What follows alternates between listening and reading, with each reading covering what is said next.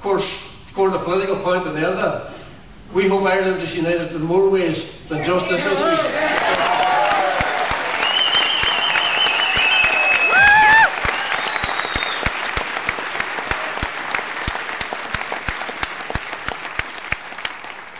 When I was in New York over the course of the St. Patrick's Week, I met Micheál McMahon, Mickey McMahon's son from Ballyshannon.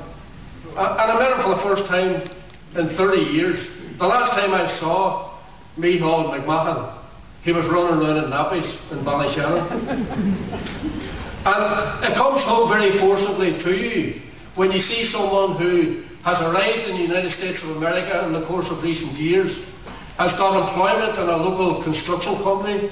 When you speak to the people who employ them and the people that he works with, and you hear the tremendous word that they have on him, vis-a-vis the contribution he makes to that construction company, the contribution he makes to society in the United States of America, and to all aspects of life in the United States of America, you just say to yourself that if Micheál McMahon was to be arrested tomorrow morning, as Mary was arrested and treated so shamefully, what you would actually be witnessing if that was to happen on a wide scale throughout the United States of America is the beginning of the breakup of the Irish-American community.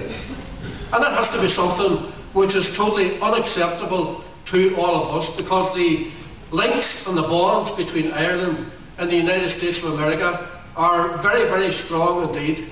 And there is an amazing argument for an exceptional case to be made to recognise and commemorate that relationship, and to ensure that people like Micheál McMahon and Mary and many others can work and contribute as they do to life in the United States of America.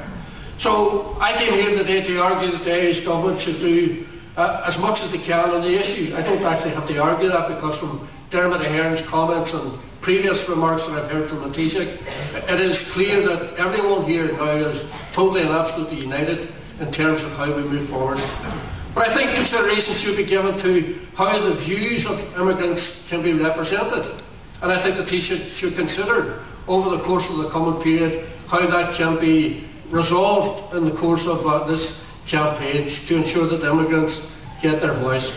So, well done everybody. This is a tremendous campaign. It is a winnable cause. The cause is going to be won. My discussions with every candidate during that week just passed in St. Patrick's Week showed him to be, very upbeat.